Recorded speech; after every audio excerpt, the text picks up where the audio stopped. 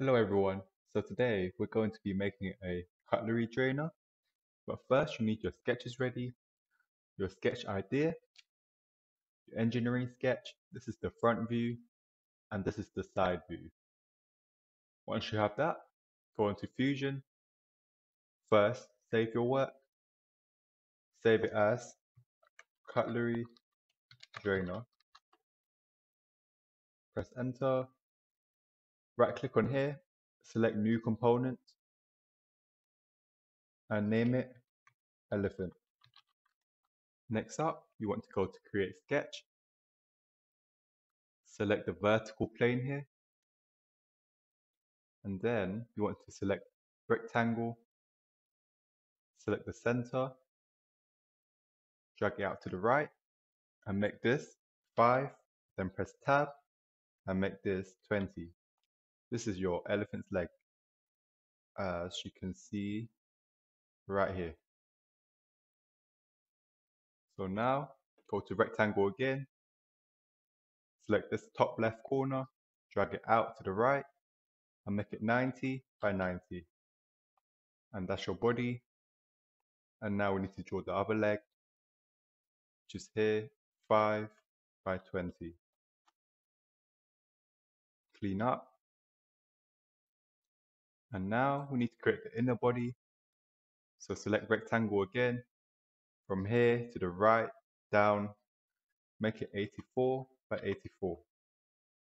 As you can see, this is not even, as this is very big, and this gap here is very small. So to fix that, we're going to be using sketch dimension. This will allow you to modify the distance between two lines. So here and here, make it 3 millimeters, and then here and here, and make this 3 millimeters. So now they're all even. Next up, go to line right here, select this point, and drag it to the right to that point. Then use sketch dimension again, from that line that we just drawn to the top here, and make it 8 millimeters. And now we need to go select rectangle, select this point here, drag it down, so make it 5 millimeters by 15 millimeters. And then there's one more from the bottom left here, drag it down, make it 30 by 15. This should line up like this. And then you want to use sketch dimension from this line to this line here. You want to make this 10 millimeters. And you should get something like this. You might want to clean up as it will become very messy. And now we're going to draw the face. So rectangle again, top right here, drag it down to the right, make this 70 by 10. And there's one more, which is a line here to there. And you want to use sketch dimension, select this line and this line, drag it out and make it 20. And that's your face from the side view. And now we need our mouth. First go to the line function and then select construction from the bottom right of the right foot, well, the front foot technically.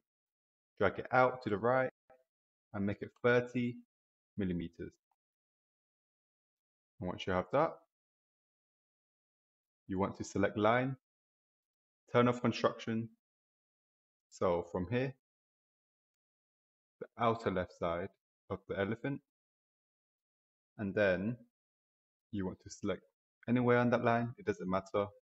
And then from there again, drag it up and go up to the same place. Make sure you have this double line right here. You can see there, right there. It means that they're parallel. And then there's one more line like that. Make sure they're all parallel. And then connect all of them together. And now use sketch dimension.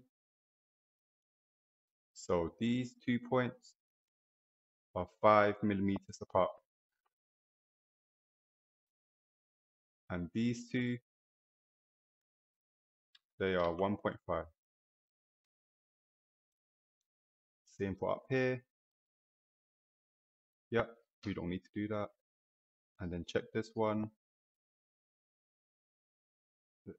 1.5. Perfect. So now we need to connect this part to this part like we have on our sketch here. So this is connected to that. So first go to line and then select this point up and make it 1 millimeters. Zoom in and make sure that it is vertical. Select that, exit. And then you want to go to create, select conic curve, select this point up to this point and curve it to however much you like. I'll have mine around here. You press enter. Once you have that, check that everything is right. So go back to your sketch. Make sure you have everything. So we're missing these two lines here. So go back, select line, this point up, and this point up. Then check again. Seems that we have everything. So now click on finish sketch and you're done with the first part.